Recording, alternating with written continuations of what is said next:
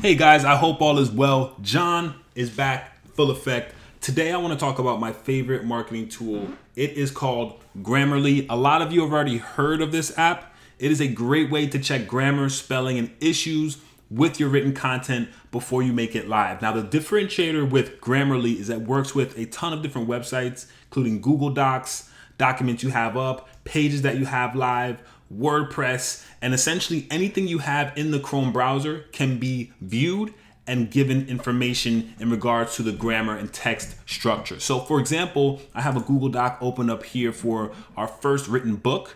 What I'll do is I'll have the Google Chrome or the Grammarly Chrome extension here, and it'll check the grammar in this document. All I have to do is scroll through and look at anything that's underlined, and it will give me fixes. So this one, there's too much of a space.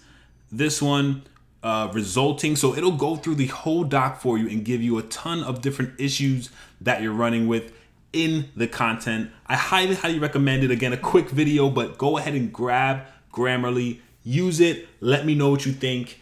Also, check out our resource list for anything else that you need. I'll see you in the next episode. Peace.